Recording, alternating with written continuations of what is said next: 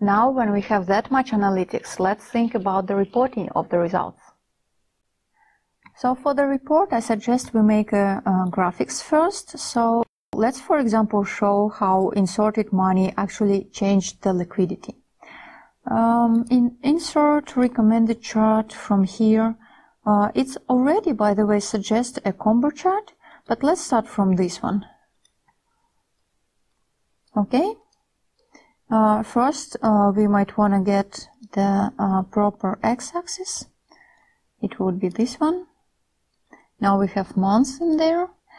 And now our inserted money is this. Let's change the series chart type to columns. Okay. So this was our initial liquidity. We can make it red. And the new liquidity would be, let's say, green. And it's always positive. And inserted money, let's do, for example, I don't know, light green. Here it is, that's simple, and we already have good understanding that, yeah, we input monies in here, and we get our liquidity stay always positive. So let's create a report. It's a good idea to make it on a separate sheet.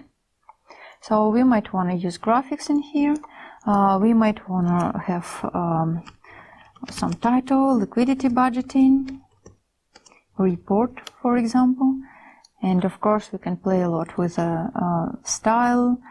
We can get our background white, so we don't have to see these cells. Then what we else can do is provide, for example, some information about scenario analysis. And here it would be kind of complicated copying all these things again, but we want still to see what scenario we're choosing. So let's make the picture with the link. We are simply copying that and then pasting it. Let's do it here with picture and the link. And the great idea here is when I change the scenario in the model, picture shows it differently and the graph is reflected. So practically we can see where is the model right now. We can have here some information about our inputs to let people know what were our assumptions. And we can also get some info about the data tables, for example, our sensitivity analysis. So maybe some text box with some comments about the graph, about the scenarios. So whatever you feel reasonable to have. And then the good thing to do is to simplify your life for the future. In particular, if we go to the view and we'll get page break preview, yeah, now it's okay. So you don't want your page to be half your graphs. So in this case, if we want to print it, for example, we will have on our sheet only half graphs. So be careful in here, and in page layout you can work with margins, you can make it landscape, you can work with the size. Back to the view, you can actually make it look like a printable report already. But let's now make a trick.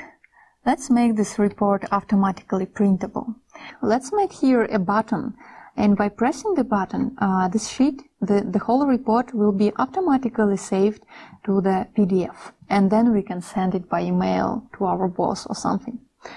So record a macro first, and let's call it PDF. Okay, and what we want is file, save as, and save it as a PDF.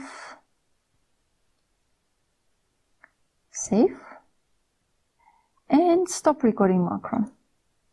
Let me see what I have saved. Here it is. And yeah, my perfect report in here, everything I wanted to show. So now what I can do, I can add a button in here.